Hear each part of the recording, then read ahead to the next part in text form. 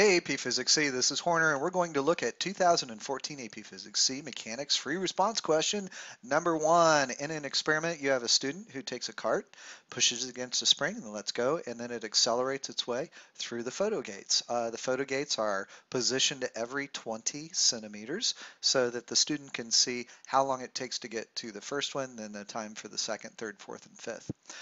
When they do that, when the spring is attached, it produces a non-linear restoring force of magnitude. So they give you this equation, and S is the distance that the spring is compressed. So we know how much force it takes to push it back. Um, they want us to derive an expression for the potential energy of this spring as a compression, as a function of the compression S. So they want us to express our terms only in A, B, and S. So you're just going to get an equation here. We know from before that potential energy is equal to the change of potential energy can be equal to work. And so let's think about work for just a second. Work, remember from our standard definition, is just force times distance. So if I plot force here and I put distance here, and let's say I have some sort of function like this over a distance, and I find the area on the inside, this area right here is equal to the work. And in calculus, when you find an area of a specific range, we know that we call that the integral, and it's got this funny looking symbol here. So what we're going to do is we're going to use the fact that work is really just change in potential energy, and we're going to find out using this expression what the expression is that we can use in order to help us find this U, the energy U, potential energy U, is a function of that compression.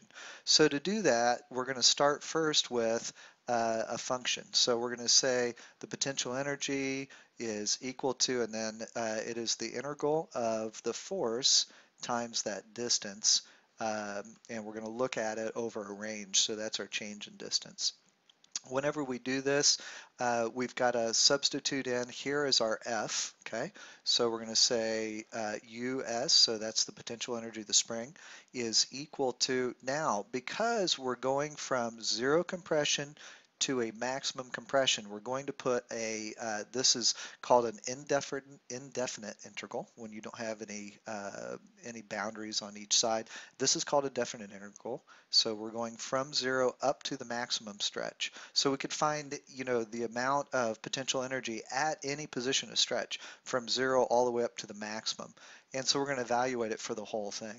So that's equal to this, and then we're going to put in our F. Our F is actually this guy right here. So A, oops, I don't want to use S here. I actually want to use X. So AX squared plus BX, and we're going to evaluate that for dx. So we need to look at this equation and say, okay, what are we going to do in order to solve this integral? So it's pretty easy to do.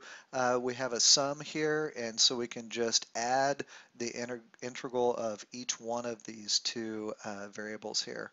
And essentially what you need to do is, if you're not sure how to do that, there is an equation sheet. That equation sheet does have the formula for how to integrate this little function that we have here.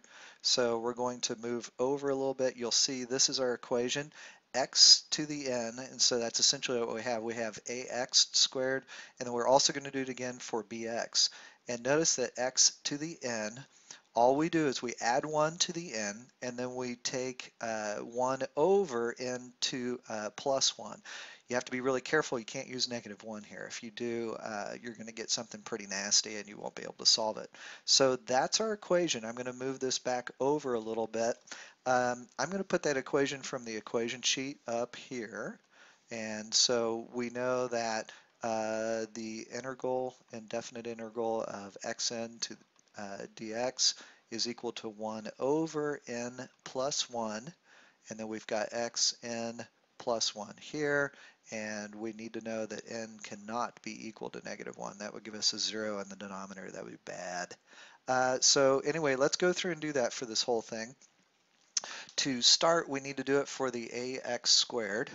So we're going to say potential energy of the spring is equal to, now we're going to put a bracket on this side, and we're going to go ahead and put in our A and our X. Now, if you look at the equation, it's X to the N, so our N is 2 plus 1, so that would be AX cubed. But we also have to go back and say 1 over N plus 1. So we're going to do 1 over, and it would be 2 plus 1, which is 3. So that is the first term that we have. Plus, now we're going to do bx. We have to do x for this one is n. So we're going to do n plus 1. So that would be 1 plus 1 is 2. And then we're going to put 1/2 in front of that. We don't need the dx anymore because we have integrated it. But we do need to make sure we put down our range, which is 0 to s. Okay. Now that we've done that, we need to find any correct answer with a local minimum of x equals 0. So if we plug this in for 0, if we plug the whole thing in for 0, obviously you're not going to get anything. So we can just do it for the s. So we're going to say the potential energy of the spring is equal to, and now we're going to do 1/3 times a, and where we have x, we're going to replace it with s because that's our quote-unquote number. So this would be as cubed plus 1/2 of bs squared. A and b here are constants, and so are basically just the compression of the spring are these two numbers here. So that is worth 2 points, believe it or not. You get 1 point for doing this part here, and then you get 1 point for doing this part where you have where you've gone through and done the integral, and then you've solved it for the potential energy of the spring. So that is the first part. Let's go ahead and look at part B. We've got to remember what we did for part A because it's going to show up again here. It says in a preliminary experiment, the student pushes the cart. They give you the mass of the cart into the spring. It compresses the spring, so there's our S value. For the spring, A is 200 newtons per meter squared. So we know that this is the force constant, okay? This is another constant that would be similar to the force constant. The cart is released from rest. Assume friction and air resistance are negligible, so you don't have to worry about it. They want us now to find the speed of the spring immediately after it loses contact. So basically what we have here is we have the car, we have the wall, here's the spring, and then we have the cart, and the cart has just let go. When it does that, we know that the potential energy here is equal to 0. So where did all that potential energy go? It went into kinetic energy. So our kinetic energy here is a maximum. So to do this, let's think about conservation of mechanical energy. And we know that anytime I have the spring energy, so my spring energy plus my kinetic energy, and this is the original, should be equal to the spring energy final plus the kinetic energy final. We know that we don't have any potential energy at the very end, and we know we don't have any kinetic energy at the beginning, so those are both zeros. So now we have an equation of just the potential energy of the spring should be equal at the beginning, should be equal to the final kinetic energy. We've solved for an equation for the potential energy of the spring. We said that it was 1/3 A s cubed plus 1/2 bs squared is equal to 1/2 mv squared, where 1/2 mv squared, of course, is your equation for kinetic energy. So now we need to solve this thing for v squared. I would solve it for v squared first, get an answer, and then go ahead and do the square root of both sides to get your final answer. So let's just solve this for v squared. If we solve it for v squared, we know that we've got to multiply both sides by 2 and divide both sides by m. So we're going to have 2 times, and then we're going to have 1/3, and this is going to be as cubed plus 1/2 bs squared, and then we're going to take everything and divide it by the mass. We need to substitute everything in now, so we have v squared is equal to 2 times, and now we have 1/3. The value for A we know is 200 newtons per meter squared, and our stretch, or compression I guess, is 0.04 cubed. We need to add to that value 1/2 of 150 newtons per meter, and then we're going to take that times 0.04 and square it. So that's our stretch, and then we need to divide this whole thing by 0.3 kilograms. When you do that, you're going to end up with a v squared equal to 0.828 meters squared per second squared, which is just the square of the velocity. Do the square root of both sides, and you should end up with a speed just after it's released of 0.91 meters per second. For this one, you're going to get 3 points. One of the points comes from showing the conservation of energy. You're going to get 1 point for just doing the substitution of the potential energy of the spring using our integrated equation, and then the 1/2 mv squared simply 4k. And then they're going to give you 1 point for substituting everything incorrectly. And so if you do, basically, I think if you do this step, you would get all 3 points. You really need to finish it, though. Don't always assume that they're going to give that to you. The next part of this wants to know what is the impulse given to the cart by the spring. And I know we haven't talked about impulse since the first year physics, but if you remember, impulse, very, very simply, is the equation for impulse is on your equation sheet, but the impulse really is just very simple to do. It's just J, and I know they don't use I, but they use J for impulse, is equal to the change in momentum. And remember, momentum is just mass times velocity, so mass doesn't change, but we could take our final velocity minus our original velocity. If you remember in the problem, the mass of this car is 0.3 kilograms, and then it's going 0.91 meters per second when it's released by the spring, and before it goes anywhere, it starts at 0. So this one's really pretty simple. It's just 0.27 kilograms times a meter per second. The other unit you could use is a Newton times a second. So that part's pretty easy. You get 2 points for doing that, 1 point for the equation, 1 point for substituting and getting an answer. For the next part, which is part C, they're going to have you graph, so it's always good whenever you have a graph, because those are usually pretty easy to do. It says on the axis below, plot the data points for the speed. This should be, instead of a U, it should be a V of the cart as a function of position X. Clear scale and label all your axes, do all that other good stuff. So what we're going to do here is we need to go ahead and set our axes. So we're going to say for the x-axis, this is 0, 0. This is going to be 0.2. It's going to be 0.4. This is 0.6. This is 0.8. And then this is 1.0. This is position in meters. And then along the side, we're going to start at 0.325. We're going to do 0.350. We're going to do 0.375. We're going to do 0.4. And then we're going to do 0.425. And this side obviously is going to be our speed in meters per second. So we have all of the data that we need here.